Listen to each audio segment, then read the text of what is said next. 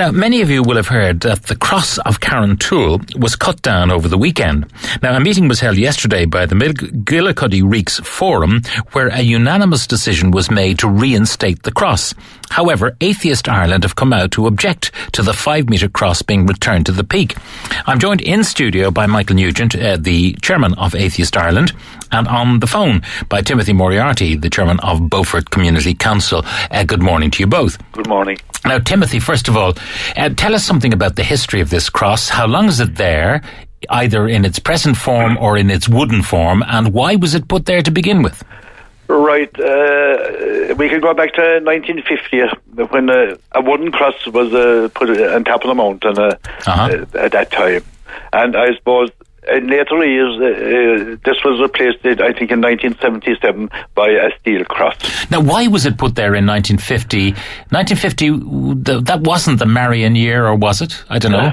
Well, I suppose you could say at that time, I suppose if we wanted to class it, maybe that's put there as a religion sign coming up to the year. Okay, and the original wooden cross, how big was it? It would be way smaller than what, well, it would be a bit smaller than what could be put, but still about maybe a metre high. All right.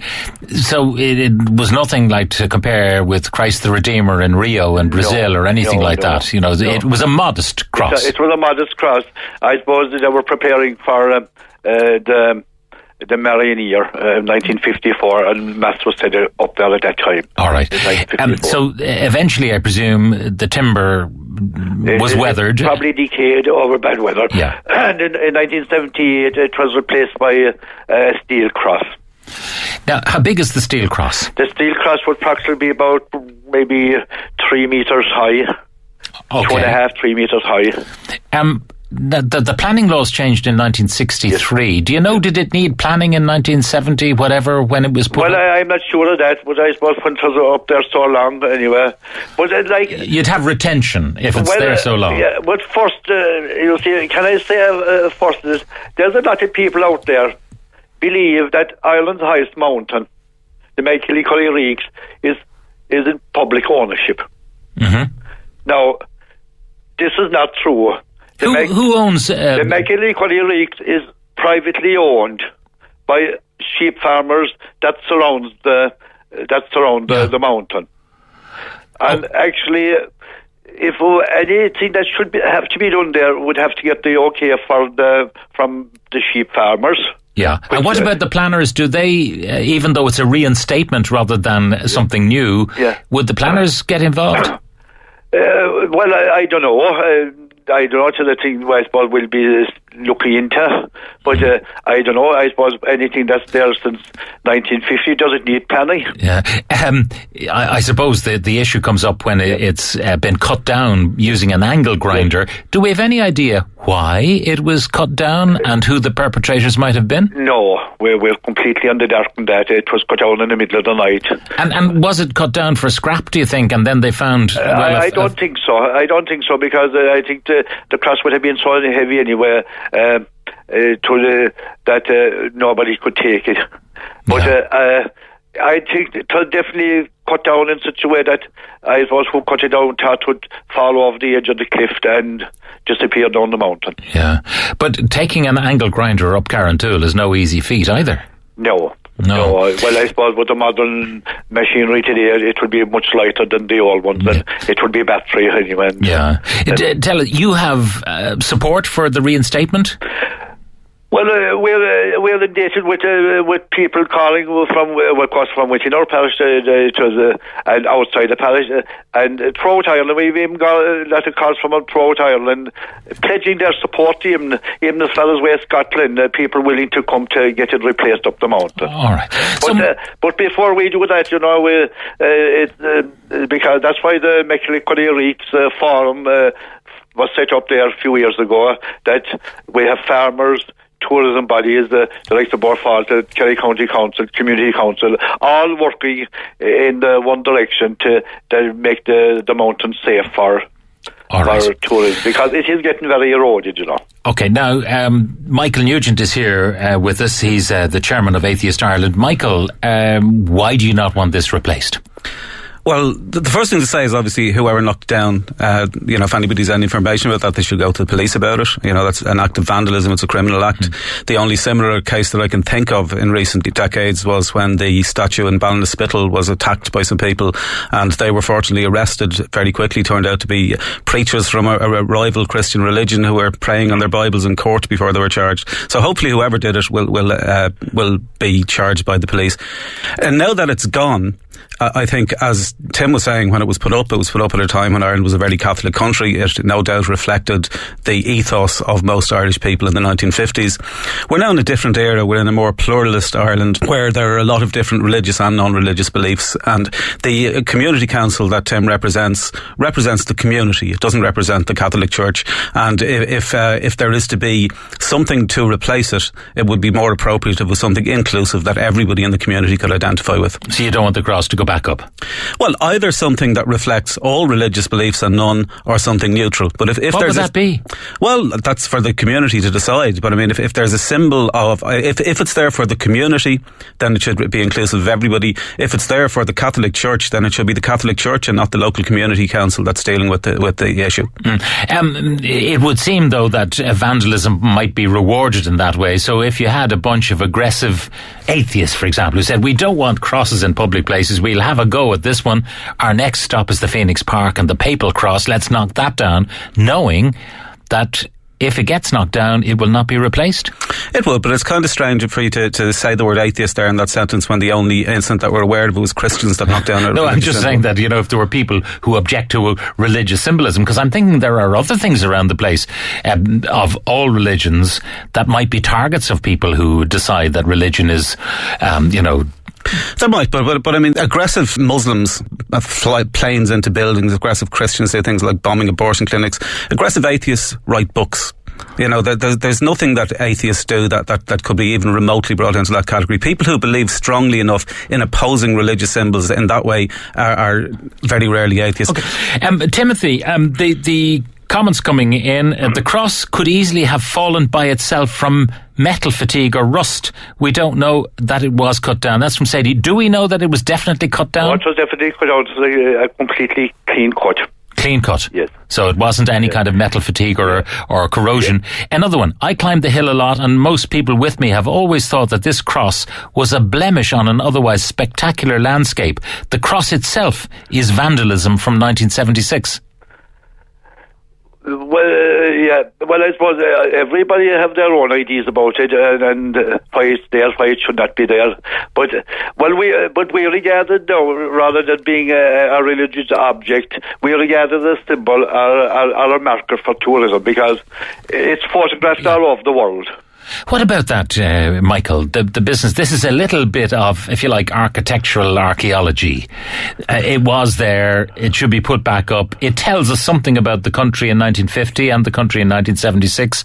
Maybe something that has passed, but still, it's like a statue of somebody long gone that is still bedecking a city street. Well, it was put there, as Tim says, as a religious symbol. It was put there with a mass. It was put there as a Catholic symbol. Now, and it's unfortunate that it was vandalised. Obviously, it shouldn't have been vandalised. But we're now in a situation where that gives the people of the locality an opportunity to say, Ireland has become more inclusive. We're no longer simply a Catholic country, and we want to put something there in terms of tourism that reflects the Ireland of today and reflects the community values of today. No, but I'm just thinking that if in the time of the monks and the round towers and so on, if the people and they were attacked many times, the monks, they decided that they should get rid of any remnants of the round towers, having sacked the monks and maybe even set the wooden bits of the towers on fire, then we wouldn't have them today. The idea that okay, we don't have monks in Glendalough or places like it, but we know they were there simply because of the existence of this kind of thing. Now, I know I'm being a bit extreme, but that idea that it tells us something about the way we were. It does, and it tells us something about an Ireland where women were locked up in Magdalen laundries, an Ireland where children were being abused on a regular basis, an Ireland that probably would be better off reminding people of something else rather than that. The cross shouldn't be a problem. Does Atheist Ireland get offended that we have a Christian heritage? Watch the Tour de France and you see crosses on mountains overlooking towns and cities. That's from Robert in Kilkenny. They don't have a problem in France, which doesn't enshrine religion in its republic. No, look, everybody has the right to believe whatever they want to believe, and Christians have the right to erect whatever statues on their own land or whatever symbols on their own land that they want to. In order to protect everybody's right to freedom of conscience and freedom of religion and belief equally, the state should stay neutral on these sort of issues. And that's Atheist Ireland's position, is that if there is something that is whatever the ownership is, in effect common land, that it should reflect the plurality of views in the country and not simply one religious view. Timothy, what do you say to that? Something other than a cross, something that should be pluralist rather than simply Christian? Well, first, as Michael said, as you said, we're a Catholic country, and I said we aren't a Catholic country. I said we used to be a Catholic country. Yeah, we're now a pluralist country with Catholic laws. Now, excuse my ignorance there, but do I believe that atheist, which is a word that I kind of ever heard of, that non-believers in Jesus Christ even? Of course, yeah. Well, we believe that he existed as a person, but we believe that there's no evidence for a supernatural being. In the same way as you don't believe in Allah, we don't believe in Jesus.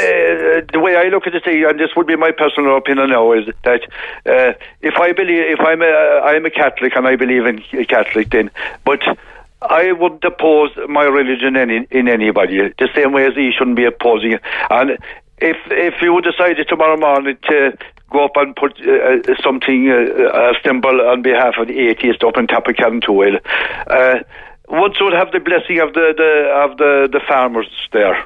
And would you be supportive of that? Then I'd have no objection to that. Taking you up, Michael, on your business that atheists, all they do is write books. Pol Pot, Stalin, Mao, just a few examples. Yeah, well, they're people who did things on the basis of their fascism rather than on the basis of their lack of belief in God. There's no relationship between not believing in God and having to do anything. There are good atheists, there are good religious people, there are bad atheists, there are bad religious people. What religion does is it creates a situation where good people will be doing bad things thinking that they're doing good things. We're suffocated already with secular symbols and atheistic adverts in our so-called pluralist society, says Chris. Another one, having a giant cross on the highest mountain means that the church has dominion over the country. That is just wrong. Lads, pretending Catholic Ireland never happened doesn't solve the problems and the atrocities that it entailed. So we should remember, Michael, is the message, rather than forget. Someone else suggests replace the cross with a wind turbine and suddenly it will become a blemish.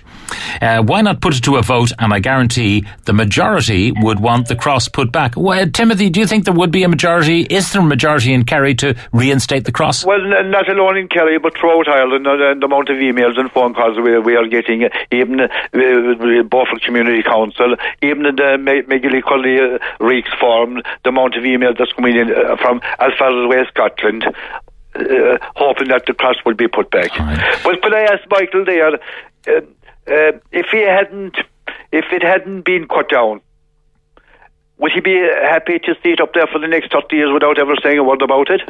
Yeah, it hadn't even crossed my mind that there was a cross up there. Because it's cut down now. Because it's cut down, because it's cut down, there's now an opportunity for the community to show that in 2014 it's more inclusive than it was in 1950 or 1976. And with regard to majority votes, the whole point of freedom of conscience and freedom of religion and belief is that the majority should not rule. We saw what happened in Northern Ireland when people said majority rule should hold sway. But I don't see it's majority rule or anything like that. So, like if we went out, say, living in some parts of South Africa now, where these ladies cover their head and things like that, and they have their own laws out there, we'd have to fall in behind those laws. I can't see people coming in from outside that they should be told it's a religious country. We don't oppose it on anybody, but just the laws. We have certain laws, and you'd have to abide by these rules. Well, the United Nations has a universal declaration on human rights that protects the right of everybody to freedom of religion or belief, and says that majority rule should not and cannot indeed be used to deny people that right.